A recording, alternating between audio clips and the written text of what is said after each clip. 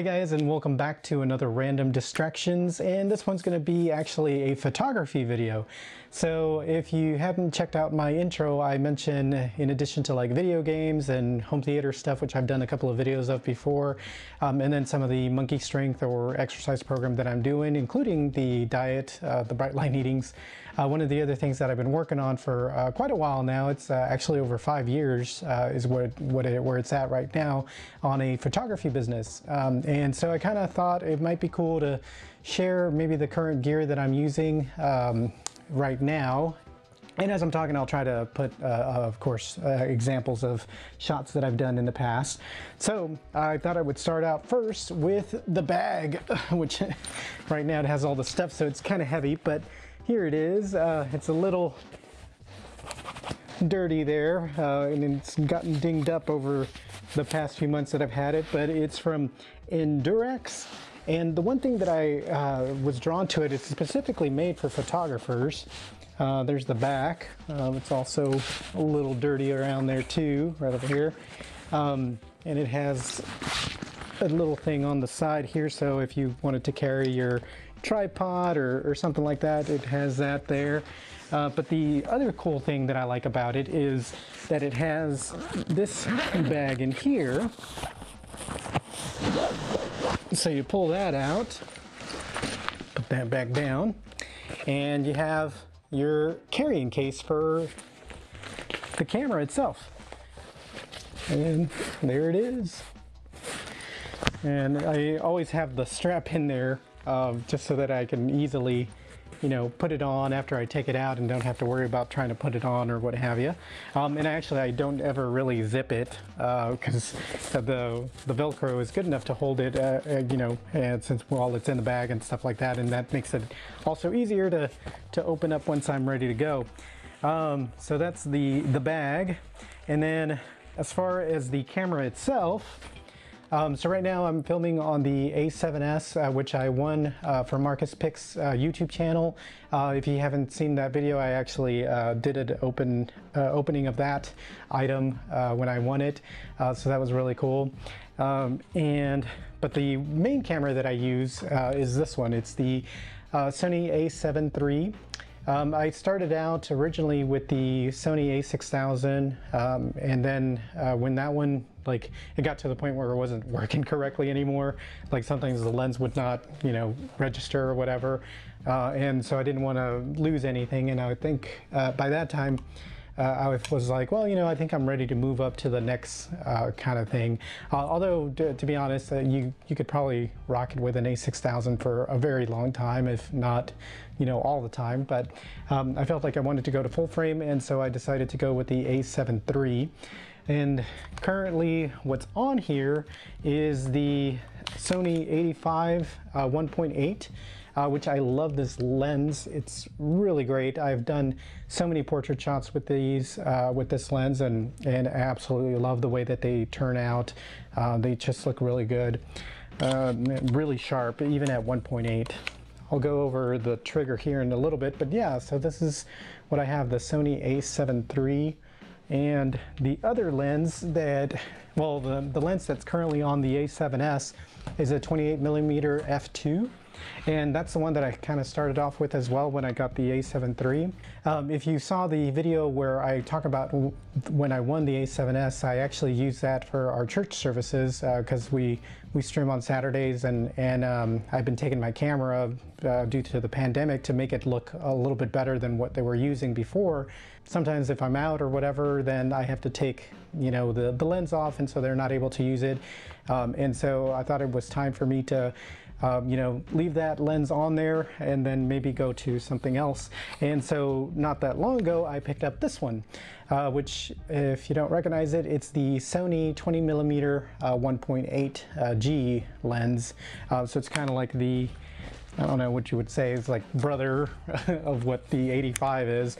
And actually when I saw them together, I was like surprised that, like, wow, they're pretty much about the same. So that's kind of crazy.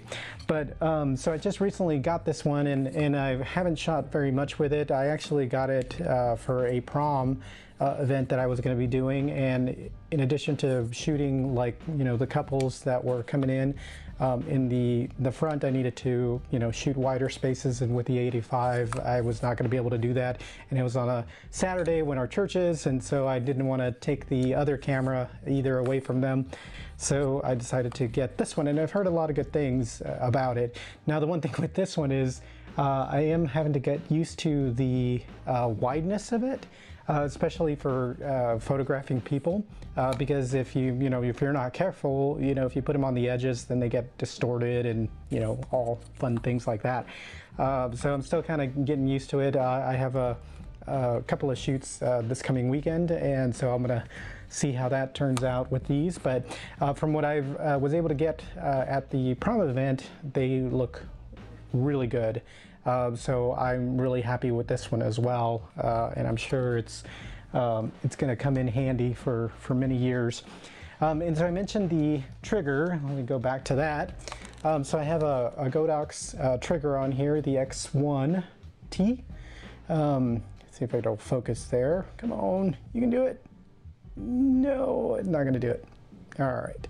Well, I have this because in addition to the trigger, of course, we have the flash, and I have that in here. It's the Godox AD200. If I can take it out. Sometimes it gets a little wedged in there, but there's what comes in that bag. But here's the Godox Bistro AD200. Speaking about that prom event, since I knew I was going to have to be taking a couple shots and then have to switch over to, just the event itself, I knew that one of them would not work, especially for the size of the event where it was taking place. So I decided to get a second one. And actually, this is my original one. That's the new one right there that I just showed you. But yeah, it's another Godox AD200. And this thing has been so good. I've used it for a long time now, and I've done many shoots. I think for one shoot, I had the bulb on, which, if you're not familiar with it, it has the Fresnel lens as the default, but you can switch it over to a bulb, which is right here, with this head here.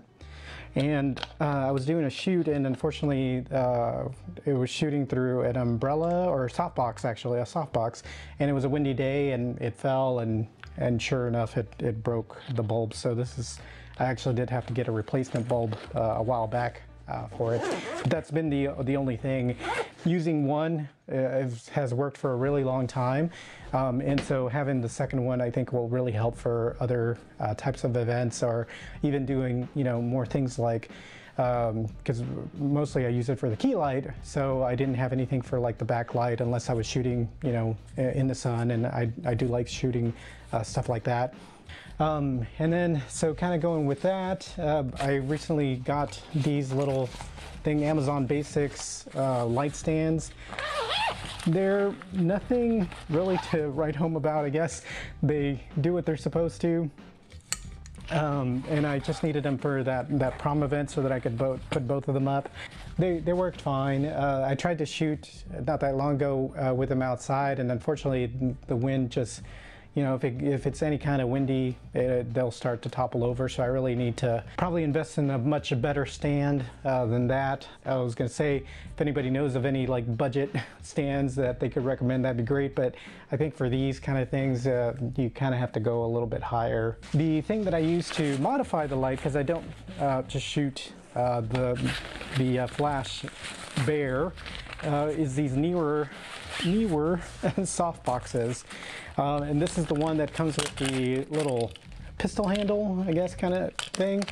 And this is actually the second one that I got, because the one that I got originally, one of the arms would not bend into place, and it happened like right away. I was like, during the first shoot, it just like stopped doing it. So normally they're supposed to do that. But there's one on here. Let's see if I can find it. Of course, it's going to be the last one probably. Yep, there it is. So this one, no matter what I do, so even if I have that one on, it just keeps popping off. And it's already past the time limit, I think, So I'm not sending it back to Amazon again, but let's see. But yeah, so that's been the only issue, and honestly, it's fine. If the one doesn't work, it's still enough, big enough where it'll work for it. And kind of the same deal with the prom thing is, because I was going to have two, I decided to get another one. But at the time that I was ordering, that one was not available, but it said that there was a newer version available that could get here in time, and so I ordered that, and that one does look different. It's actually has this kind of style, I don't know what you would call that, but adapter or whatever to put it on your light stand. And this one actually, I think it feels so much better. Like, it's easier to you know, put it into place, and so far none of them have broken. They've all worked, so that's what that looks like. And it's even simpler to come undone. So I'm like, oh, you know what, I wish I could trade in my other one for this one, because this one's really good. Although since I have two of them, the thing that I've been thinking of is that Godox makes an adapter to plug both into one light, and then it has like a Bowens mount, and then you can have, there's like an Easy Glow 34-inch softbox that I thought would be a good fit for that. And since I mostly do only shoot, you know, with one light most of the time, and at least that's what I'm used to, I thought that might be a good idea. But again, I do have the option too of like shooting front and then backlit, so that would be kind of cool too. Of course, like once I got all the pictures done, I have to edit them, and so for that I've been using for the last couple of years now this Lenovo Yoga 15-inch C940, I think is the model number, but it's the one that, of course, you know, flips over, and so you can see that.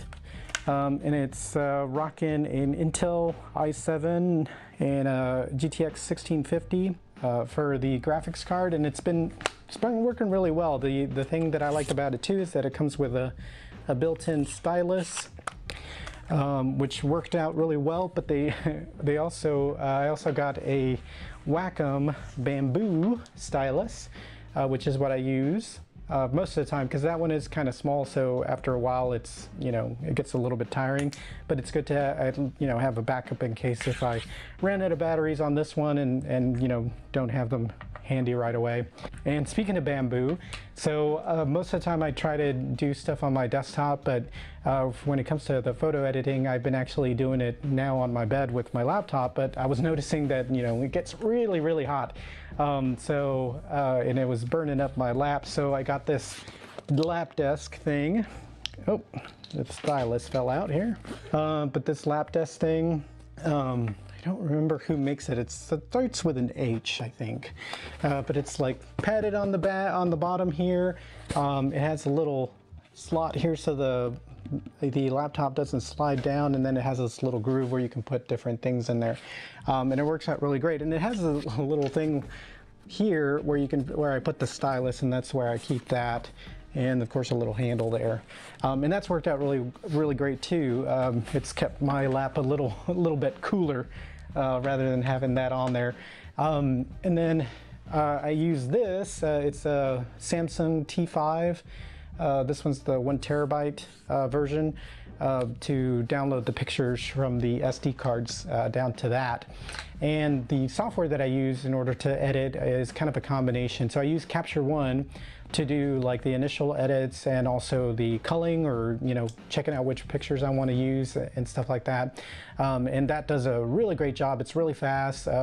Can definitely compare it to Lightroom, and they make a Sony specific one. Once I do the basics and stuff like that, exposure, shadows, highlights, that kind of stuff, then I move it over to Photoshop and apply some other things to it, and, you know, do cleanups and stuff like that, and those have all worked well.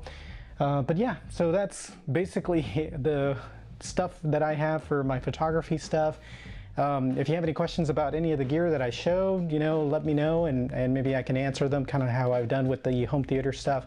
I've tried to answer pretty much every question that comes across for those, although I've noticed that for whatever reason YouTube is not notifying me sometimes of the comments, so I try to look every once in a while, if there's any new comments and things like that, just in case if I miss something. But that's really about it. Would definitely appreciate a like, of course, on the video, and make sure to subscribe and hit that notification bell, so you'll be notified when another video drops. And like the title says, random distraction, so this is another random kind of thing and thing that I'm into. So thank you guys for watching, and until next time, hope you have a good one.